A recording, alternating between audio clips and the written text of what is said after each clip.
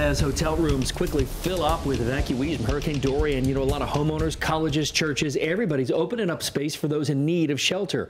Morning Star Ministries in Fort Mill is housing 400 seniors, and those seniors came up from Hilton Head. Yeah, they evacuated as Dorian was barreling toward the coast. NBC Charlotte's Brandon Goldner joins us live from Fort Mill. Brandon, this generosity really a part of a much larger story here. Absolutely, Sarah and Bill, and more so for the positive part. If you ever wondered what 400 people in one room eating looks like, this is it right here. So many people out here enjoying this free meal. Of course, there is the challenge when it comes to these coastal communities and vulnerable populations when it comes to hurricanes. Mandatory evacuation orders and everything else. The booming voices of South Carolina Governor Henry McMaster and state emergency leaders echo throughout Morning Star Ministries. Are out there right now ready to support. As retirees like Tom Connor listen for clues as to when all 400 of them can return home to Hilton Head.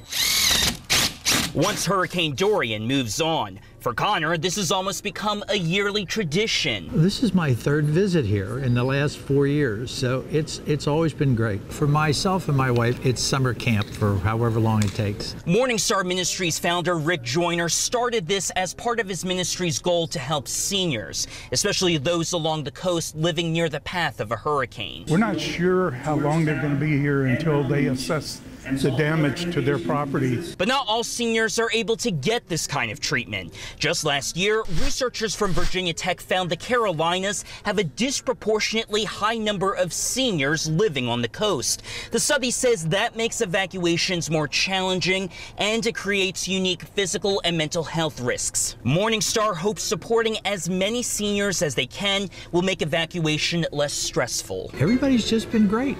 So they settled in. They're so well taken care of, there's not a whole lot to worry about.